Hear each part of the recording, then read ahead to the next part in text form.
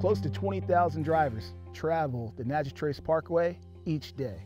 As the Parkway team, it's our job to make sure all our visitors are safe to enjoy the natural and historic beauty of the Trace. Law enforcement officers watch the Parkway to keep you safe. Over the course of the year, we generally issue over 6,000 citations for speeding, no proof of insurance, littering, or reckless driving. However, DUI results in an arrest.